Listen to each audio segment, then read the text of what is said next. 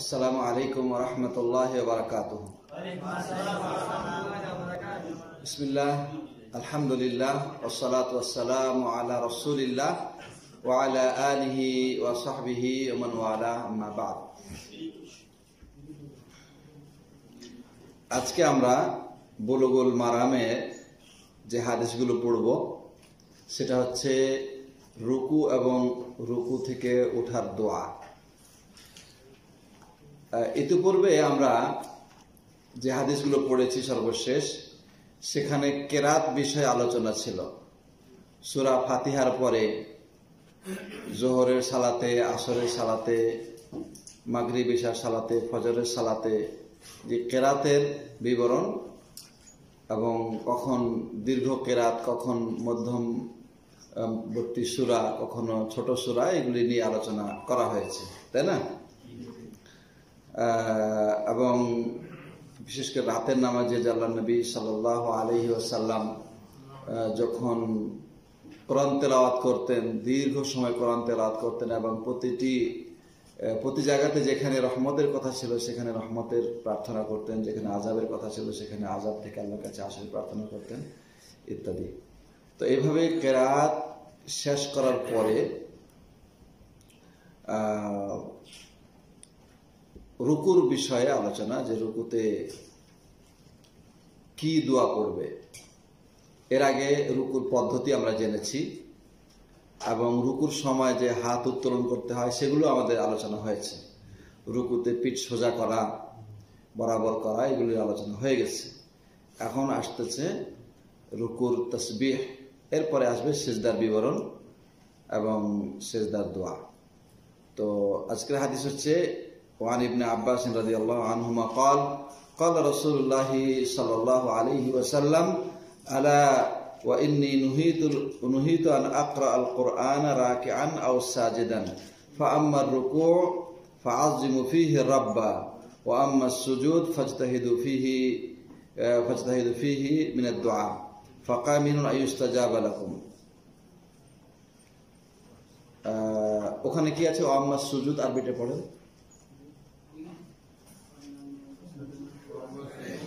হ্যাঁ,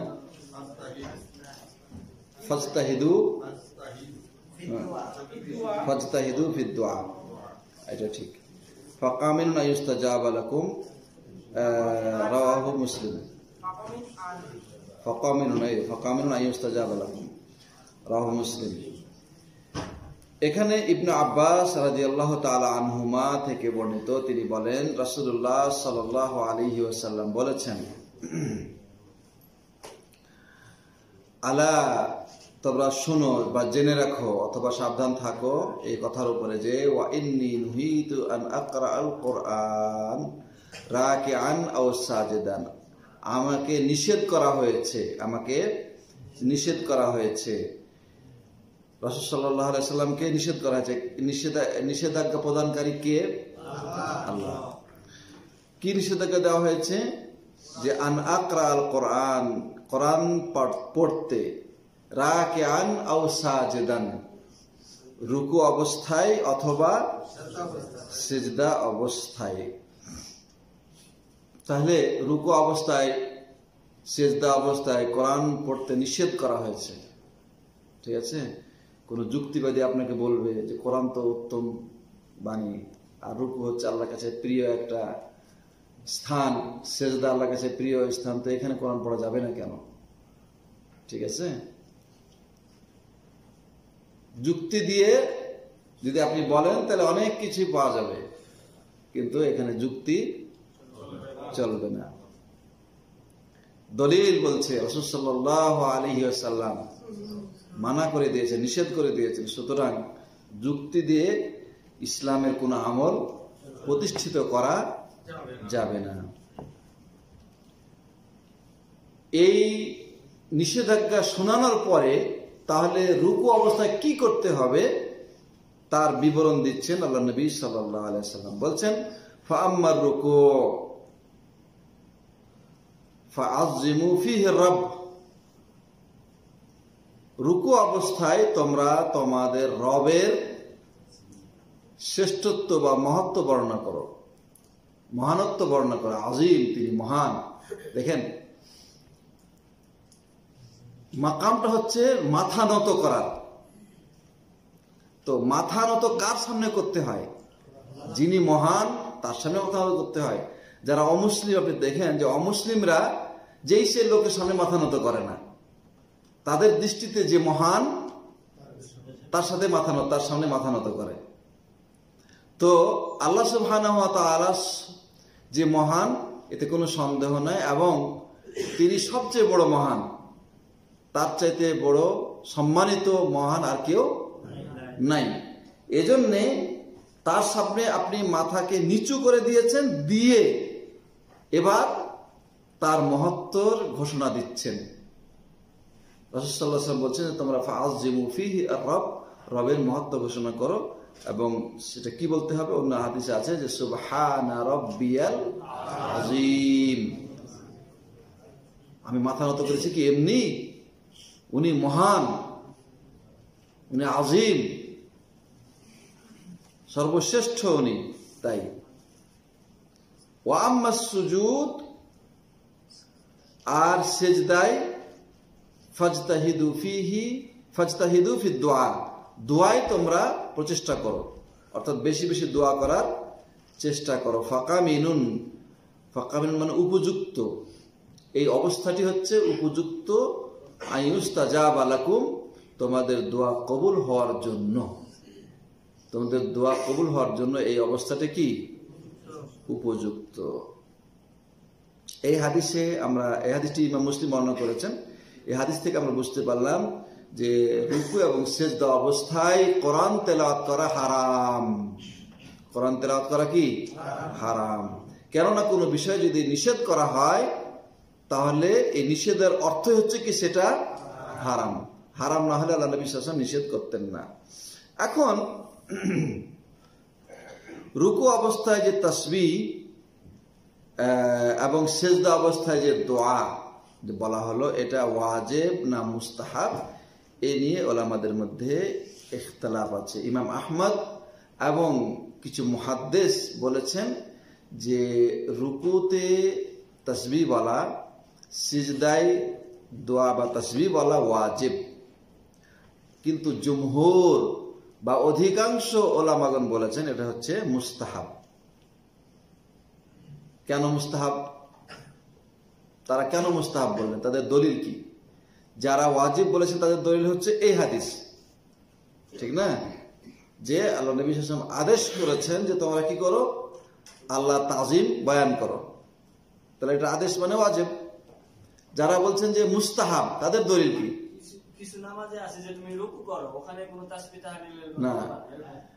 হ্যাঁ, হয়েছে কিছুটা, কিন্তু দলিলটা সবচেয়ে গুরুত্বপূর্ণ যে দলিলটা, এই অধ্যায় আলোচনা শুরু হওয়ার প্রথম হাদিসটি কি হাদিস? সেটা প্রথম হাদিসটি মনে নাই? প্রথম যে হাদিসটি, সর্বপ্রথম সালাতের পদ্ধতি আলোচনা করতে গিয়ে প্রথম যে হাদিসটি, নামাজে যে ব্যক্তি ভুল করে নামাজ আদায় করেছিল, তাকে যখন রাসূল সাল্লাল্লাহু আলাইহি ওয়াসাল্লাম নামাজ শিক্ষা দিলেন, তখন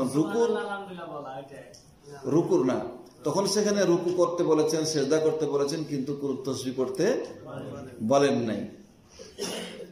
ওই হাদিসটাই দলিল যে যেহেতু যদি এটা ওয়াজিব হইতো, তাহলে নবী সাল্লাল্লাহু আলাইহি ওয়াসাল্লাম তখন ওই ব্যক্তি 3 বার সালাত আদায় করে আসলো, এবং প্রতিবার নবীজি বললেন যে তুমি ফিরে যাও, সালাত আদায় করো, তুমি সালাত আদায় করোনি, তারপরে তাকে শিখালেন।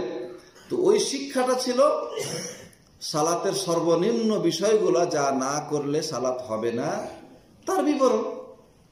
ওখানে তো এই তাসবিহর কথা নাই, এই জন্যে এটা মুস্তাহাব। তো যাই হোক, এভাবে তারা এই দলিল দিয়েছেন যে যদি এটা ওয়াজিব হইতো, তাহলে নবী সাল্লাল্লাহু আলাইহি ওয়াসাল্লাম তাকে সেই সময় বলে দিতেন যে রুকু থেকে এই তাসবিহ পড়বে, সিজদায় গিয়ে এই তাসবিহ পড়বে।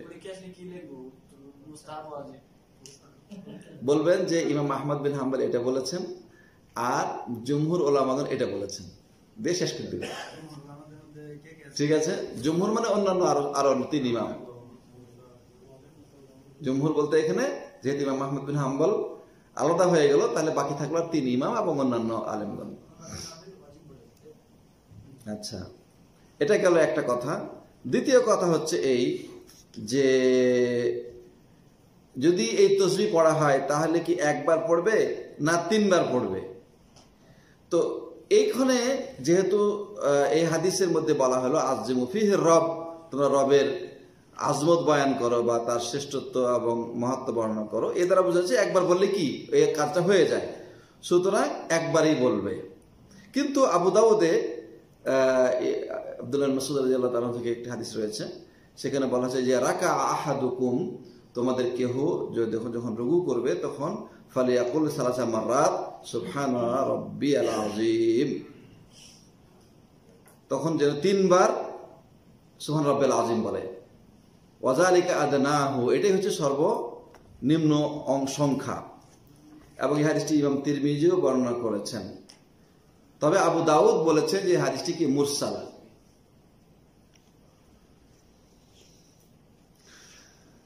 তো আল্লামা নাসিরুদ্দিন আলবানী এই হাদিসটিকে সহিহ বলেছেন শাবাব, এবং তিনি লিখেছেন যে সর্বনিম্ন 3 বার বলবে।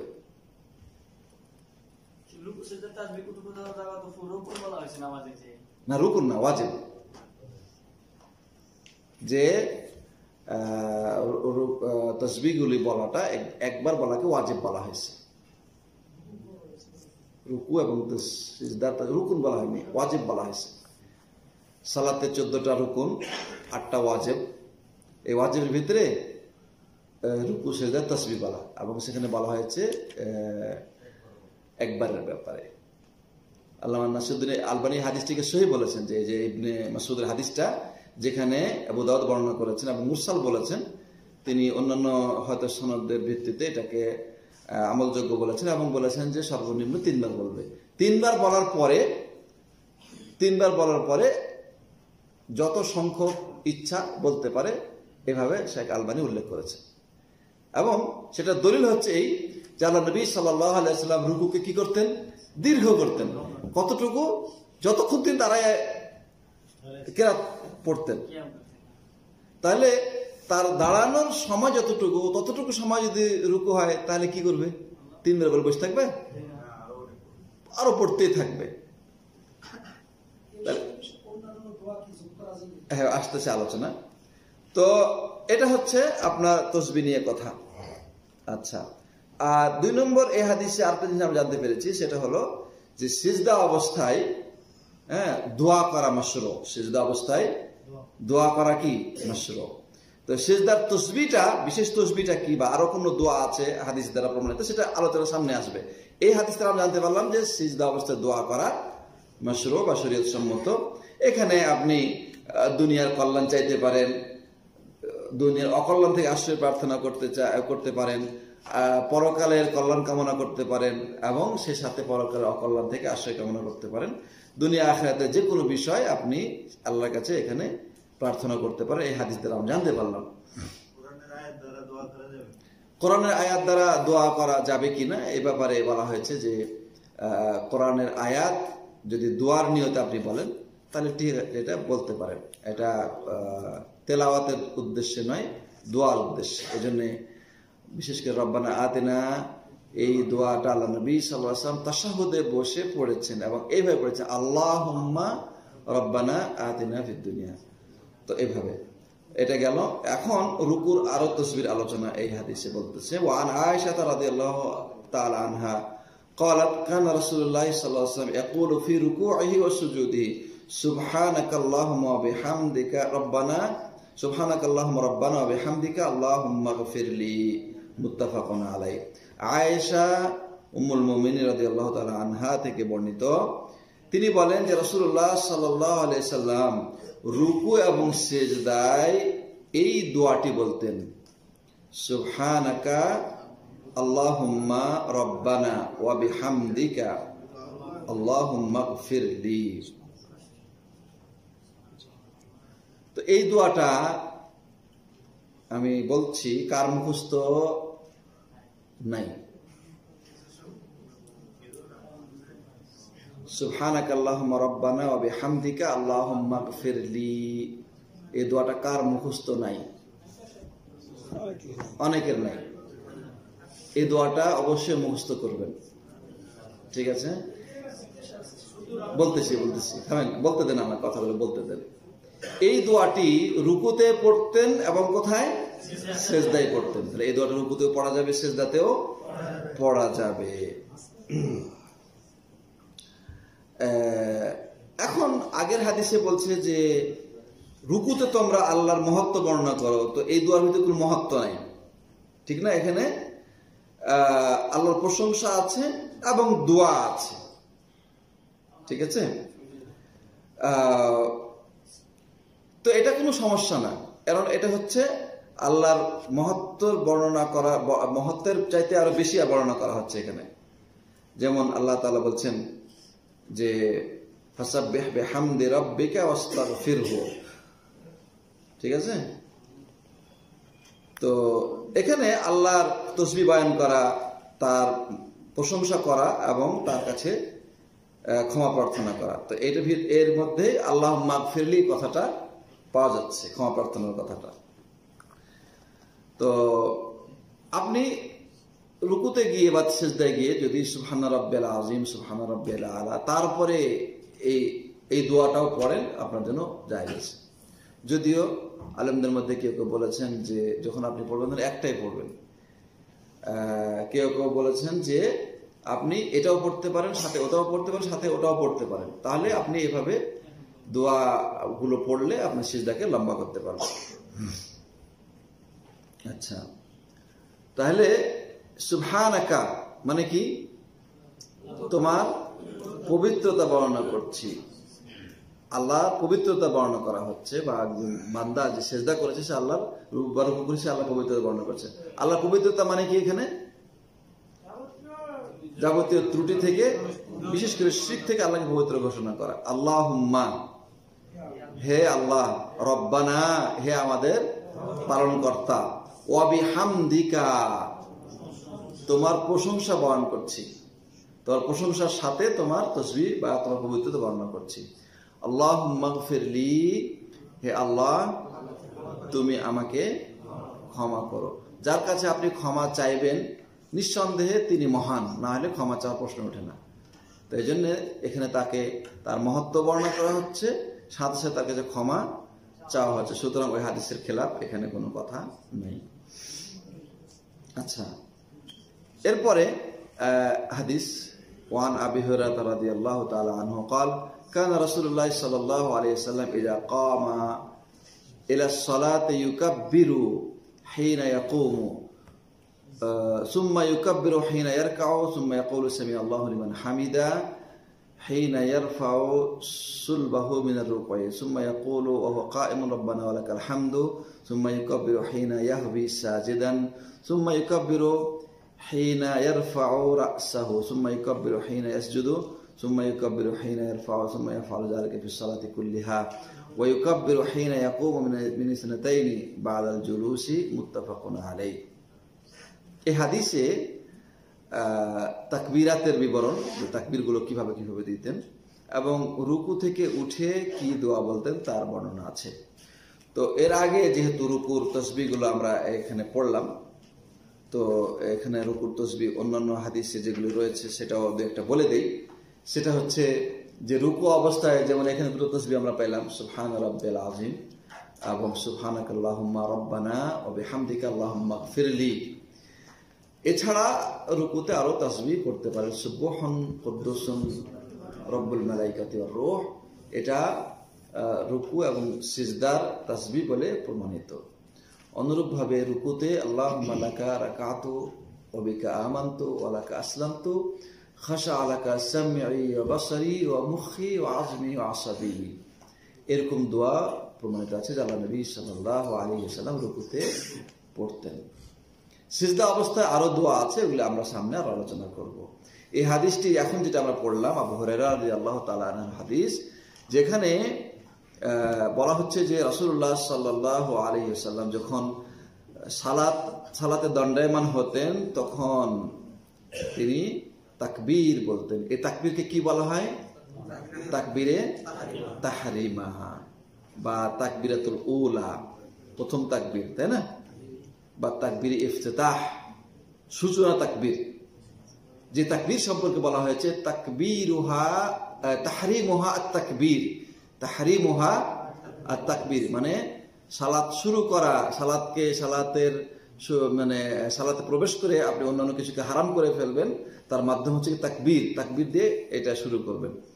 ওয়া তাহলিলুহা, সালাত শেষ করা, সালাতকে হালাল করার, সালাতের হারাম শেষ করে হালালে প্রবেশ করার মাধ্যম হচ্ছে কি তাসলিম বা সালাম প্রদান করা। তো এই তাকবীরকে বলা হয় তাকবীরে তাহরিমা, তাকবীরে উলা প্রথম তাকবীর, অথবা তাকবীর ইফতিতাহ বা সূচনা তাকবীর। সুম্মা ইউকাব্বিরু হিনা ইয়ারকাউ, এরপরে যখন তিনি রুকু করতেন তাকবীর দিতেন। এই তাকবীরকে, এরপরে যে তাকবীরগুলো, এগুলোকে বলে তাকবীরাতুল ইন্তিকাল, স্থানান্তর হওয়ার তাকবীর। তাহলে রুকু করার জন্য যখন তাকবীর দিতেন তখন কি হিনা ইয়ারকাউ, যখন রুকু করতেন। এখন রুকু সমাপ্ত করে তাকবীর বলতেন, নাকি রুকুতে পৌঁছার আগে তাকবীর বলে নিতেন, নাকি রুকুতে যেতে যেতে তাকবীর বলতেন? রুকুতে যখন তিনি রুকু করতেন তখন তাকবীর বলতেন, তার মানে রুকুতে যেতে যেতে তাকবীর বলতেন। সুম্মা ইয়াকুলু, তারপরে বলতেন সামিআল্লাহু লিমান হামিদা। সামিআ, শুনেছেন, কে শুনেছেন? আল্লাহ, আল্লাহ হচ্ছে এখানে ফাইল না? লিমান হামিদা, লিমান মানে ওই ব্যক্তির কথা, হামিদা, হামেদাহু, হামেদা মানে প্রশংসা করেছে, হু মানে তার, এটা হচ্ছে জমির মুত্তাসিল মানসুব, কয় বারাকাত, জমির মুত্তাসিল মানসুব সব পড়েছেন, মুত্তাসিল মারফু, মুত্তাসিল মানসুব। তো জমির মুত্তাসিল মানসুব, হামেদাহু, তার প্রশংসা করেছে। প্রশংসা করেছে কার? তার, হুটা হচ্ছে এখানে মানসুব, তাই না?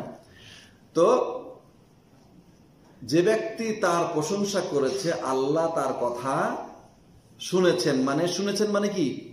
জবাব দিয়েছেন। জবাব দিয়েছেন মানে আল্লাহ তার সওয়াব দিয়েছেন, তাকে, সে সওয়াবের উপযুক্ত হয়েছে এবং আল্লাহ তাকে তার প্রতিদান দিয়েছেন। তা এখন যেহেতু আল্লাহ প্রতিদান দিবেন প্রশংসা করলেই, এই জন্যে পরে কি আছে? রব্বানা লাকাল হামদ, সুন্দর কথা। সুম্মা ইয়াকুলু ওয়া হুয়া কায়েম, প্রশংসার কথা আল্লাহ জবাব দিবেন, সওয়াব লিখবেন, এই জন্য দাঁড়ানো অবস্থায়। তাহলে দাঁড়াইতে দাঁড়াইতে সামি আল্লাহু লিমান হামিদা এটা বলেছেন। যখন সোজা দাঁড়িয়ে গেছেন তখন কি বলছে? রব্বানা ওয়া লাকাল হামদ,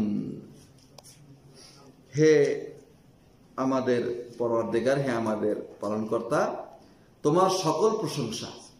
এখানে ওয়াও দেয়া আছে, অন্য রিওয়ায়াতে ওয়াও ছাড়া আছে, রব্বানা লাকাল হামদ, সমস্ত প্রশংসা তোমার জন্য।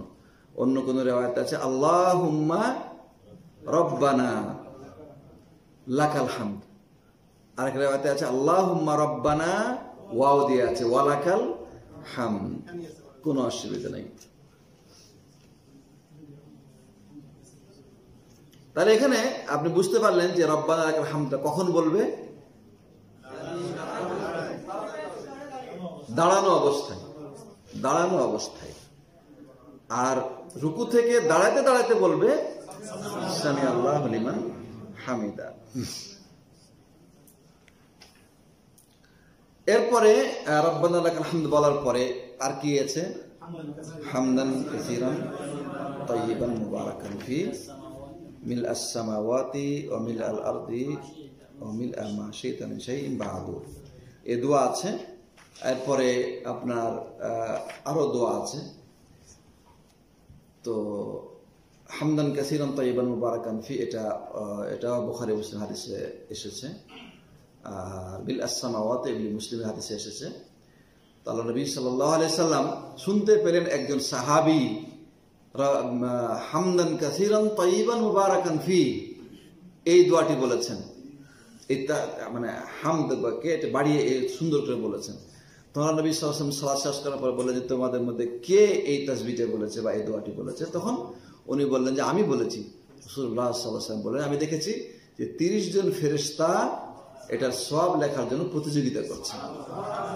সুতরাং এখানে কি কথা আছে? হামদান কাসীরান তাইয়িবান। হামদান মানে প্রশংসা, কাসীরান মানে অনেক অনেক, তাইয়িবান মানে পবিত্র, মুবারাকান বরকতময়, ফি এর মধ্যে যত বরকত আছে। তাহলে এই যে এটা হলো আল্লাহর প্রশংসাকে বেশি করে বলা, যত প্রশংসা মালিক। এরপরে যে আরেক যে দোয়া আছে যেটা মুসলিমের রেওয়ায়েত যে বলে মিল আস-সামাওয়াতি, আল্লাহর প্রশংসা কত? আসমান ভর্তি প্রশংসা। মিল আস-সামাওয়াতি ওয়া মিল আল-আরদি, এবং জমিন ভর্তি প্রশংসা। ওয়া মিল মা শাইতা মিন শাইইন বাদু, এই আসমান জমিনের পরে আপনি যা চান সেটা ভর্তি আপনার প্রশংসা। ঠিক আছে, এটা আলোচনার সামনে আসছে। যাই হোক, তো এটা একটু পরে, হ্যাঁ, সিজদা রুকু থেকে দাঁড়িয়ে এই দোয়া বলবে। সুম্মা ইউকাব্বিরু, তারপরে তিনি তাকবীর দিতেন।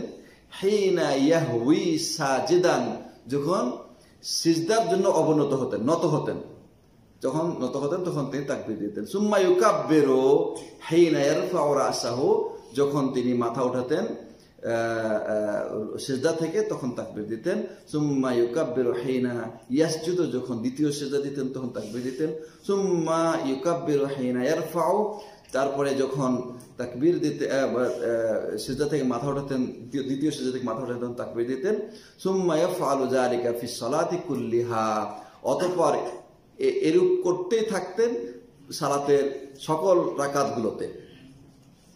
ওয়া ইউকাব্বিরু হিনা ইয়াকুমু মিন ইসনাতাইনি বাদাল জুলুস, দুই রাকাত শেষে তাশাহুদে বসার পরে যখন দাঁড়াতেন তখন আবার তাকবীর বলতেন, তাকবীর বলে দাঁড়াতেন।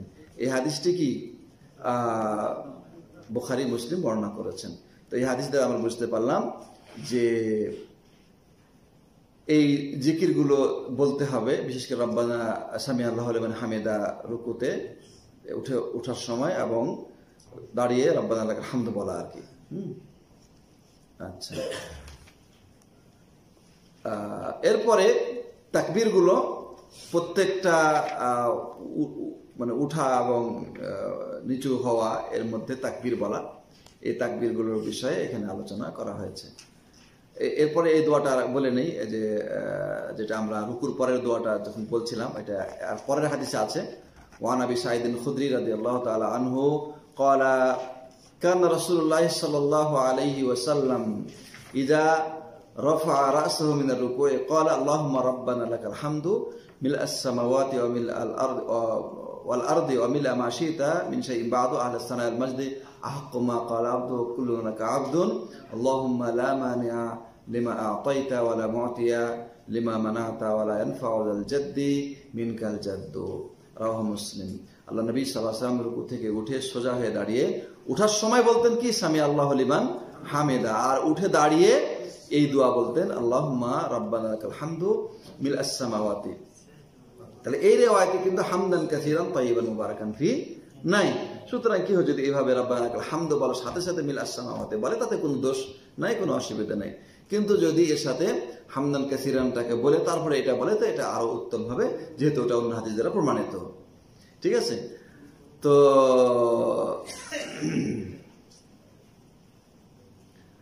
হ্যাঁ, কে যেন আমাকে বললো এই মক্কাতে ইউসুফ ভাই, আপনি বলছেন নাকি ইউসুফ ভাই গল্পটা?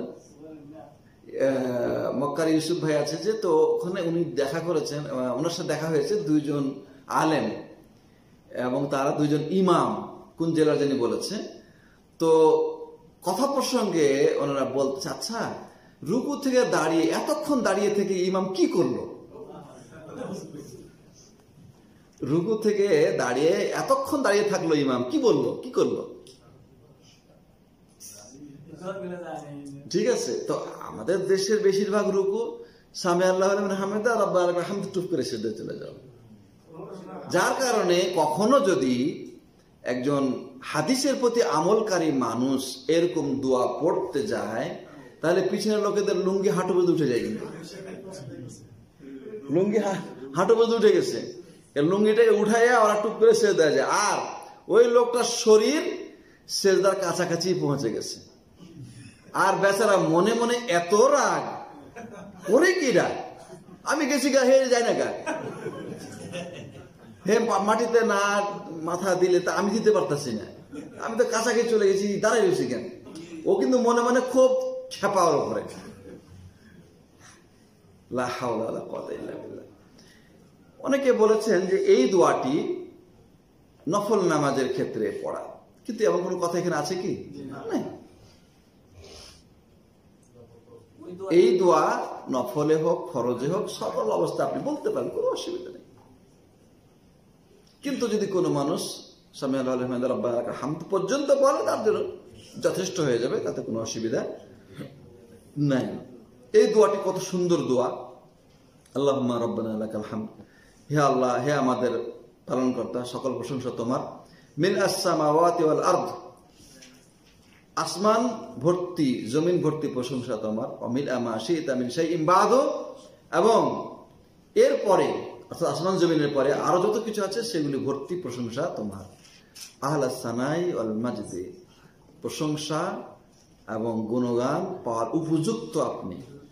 আহাক্ক মা কাল আব্দু, বান্দা যা বলে সেগুলি, সে প্রশংসামূলক বাক্য পাওয়ার উপযুক্ত আপনি। ওয়া কুল্লুনা লাকা আবদুন, সবাই আমরা আপনার গোলাম বা চাকর।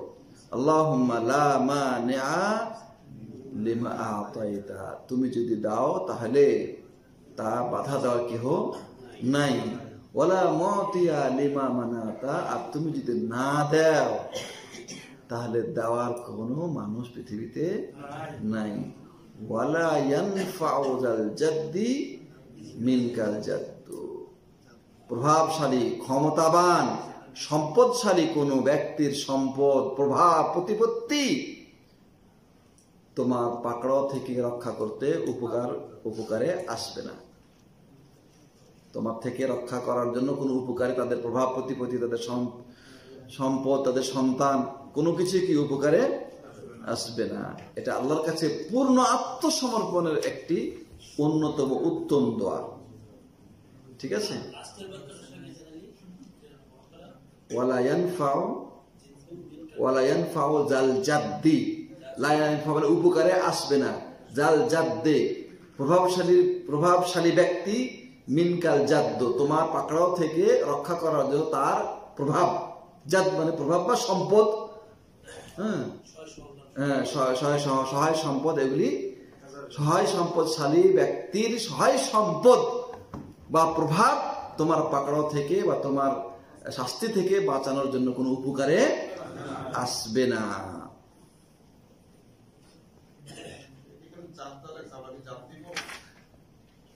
জাল জাদ্দি মিনকাল জাদ্দু, ওয়ালা ইয়ানফাউ জাল জাদ্দি মিনকাল জাদ্দু। জি, তো এই তসবিহটা বা এই দোয়াটা রুকুতে দাঁড়িয়ে সামি আল্লাহু লিমান হামিদা বলার পরে পড়াটা কি সুন্নত সম্মত, এবং এতে আল্লাহর অধিক প্রশংসা করা হয়। আর আল্লাহ সুবহানাহু ওয়া তাআলা সবচেয়ে পছন্দ করেন ওই বাক্যগুলো, যে বাক্যগুলোতে আল্লাহর কি করা হয়, প্রশংসা করা হয়। সুতরাং আমরা এর মাধ্যমে রুকু থেকে দাঁড়ানোর দোয়া জানলাম, এবং এই দোয়াটি যাদের মুখস্থ আছে আল্লাহ যেন তাদেরকে আমল করার তৌফিক দান করে, তাদের দোয়া করি। আর যাদের মুখস্থ নাই তাদের জন্য দোয়া করি, আল্লাহ যেন তাদেরকে তাড়াতাড়ি মুখস্থ করার তৌফিক দান করেন। এখন এই দোয়াটি আমি জানি অধিকাংশের মুখস্থ নাই। কারা কারা মুখস্থ করবেন নাম লিখে পাঠান।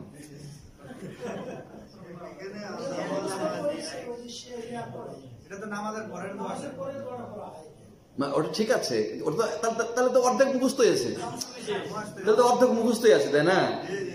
ওটা ওখানেও পড়া সুন্নাত, এখানেও পড়া সুন্নাত, তাহলে অর্ধেক মুখস্থ আছে, আর একটা লাইন বাস, আর একটা লাইন, মিল আস-সামাওয়াতি ওয়া মিল আল-আরদি ওয়ামিলা মাশিতা মিন শাইইন বাদু আহলাস সানাই ওয়াল মাজদ আহাক্কু মা ক্বালা কুল্লুনা আব্দুল, এটুকু একটা লাইন সবাই রেকর্ডিং করে নিতে পারবে ছোট ছোট করে। বইতে আছে, বইয়ে আছে পড়তে না পারলে এবং মুখস্থ অবশ্যই করবেন। কে কে মুখস্থ করে শোনাবেন? শুনে দেখি, হাত তুলেন। না, যাদের মুখস্থ আছে তাদেরকে বলছি না, যাদের মুখস্থ নাই তাদের মধ্যে হাত তুলেন যে কে কে নতুন মুখস্থ শোনাবেন। আল্লাহ তৌফিক দান করুন, জাযাকুমুল্লাহ খায়ের। আচ্ছা, এবার এই বিষয়ে যেটা নিয়ে আলোচনা করলাম এর মধ্যে যদি কোনো প্রশ্ন থাকে তাহলে আলোচনা করেন। জি ভাই, আপনি বলেন।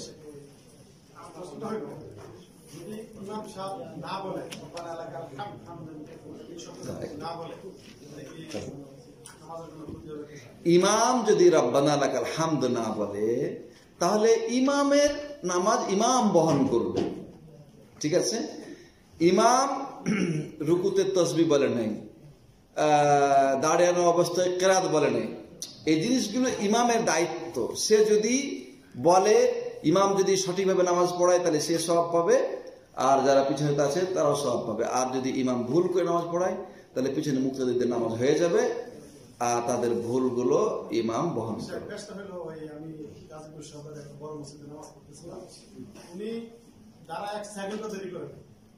আমার মধ্যে খারাপ লাগে, আমি যাই লাস্ট টাইম দলের নামাজের পরে বলে এটা ইমামের দরকার নেই, ইমাম না পড়লেও চলবে, শুধু মুক্তাদিরা করবে। আমাদের দেশে তো ইমামরা কত কিছু বাদ দিয়ে দিচ্ছে আর কত কিছু নতুন কিছু অ্যাড করছে, এটা বলার অপেক্ষা রাখে না।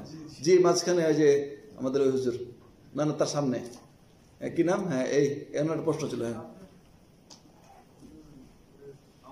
হ্যাঁ,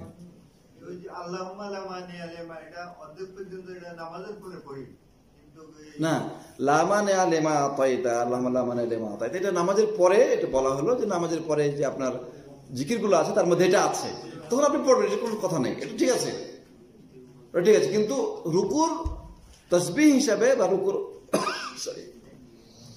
রুকু থেকে দাঁড়ানোর পরে দোয়া হিসাবে এই দোয়া আপনি পড়তে পারেন, যেটা মুসলিমের হাদিস দ্বারা প্রমাণিত। জি মীর হোসেন।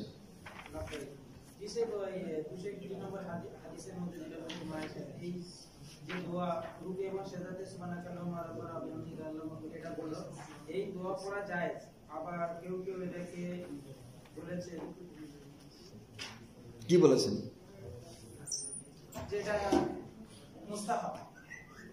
জায়েজের মুস্তাহাব তো এক কথাই না, ওয়াজিব এটা হচ্ছে সুবহান রাব্বিল আযীমের বিষয়ে ওয়াজিব বলা হয়েছে, ঠিক আছে? সুবহান রাব্বিল আযীম এটাকে কেউ কেউ ওয়াজিব বলেছেন, আর জুমহুর বলেছেন এটা হচ্ছে মুস্তাহাব বলা। আর এগুলো তো দোয়া, এটাকে এজাফা বা এটাকে আরো মানে সংযোগ করা হলো দোয়া আর কি। আলেমদের মধ্যে, পূর্ব জামান আলেমদের মধ্যে কেউ কেউ নাম উল্লেখ নাই আর কি। জি,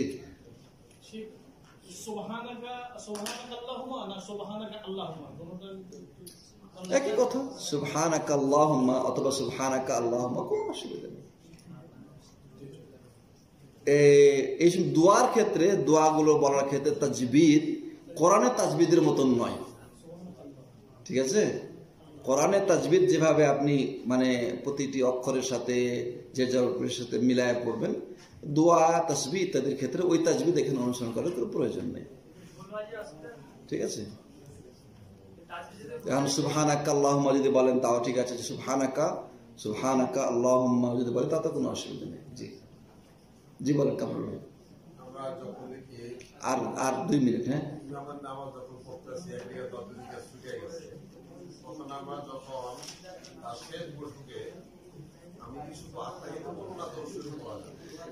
আপনি ইমামের সাথে যখন সালাতে থাকবেন, আপনার 1 রাকাত 2 রাকাত যাই ছুটে গেছে, যখন ইমাম শেষ তাশাহুদে বসবে তখন আপনি ইমাম যা পড়েন আপনি তাই পড়তে থাকবেন শেষ পর্যন্ত। ইমামের সালামের আগ পর্যন্ত যা দোয়া আছে সবগুলো পড়বেন। এগুলি আপনার জন্য অতিরিক্ত নফল হিসেবে লেখা হবে। যেমন ইমাম রুকু থেকে দাঁড়িয়ে গেছে, এমন সাহেব নামাজে অংশগ্রহণ করলেন, তখন ইমাম কি বলে? রব্বানা লাকাল হামদু হামদান কাসিরান তাইয়িবান, সেজদায় গিয়ে তাসবিহ বলে। এখন আপনি কি করবেন? আমার তো রাকাত হয়নি, আমি চুপ করে থাকি নাকি? না, আপনি এগুলি বলতে থাকবেন, চলতে থাকবেন, এগুলি আপনার জন্য সব নফল হিসেবে লেখা হবে।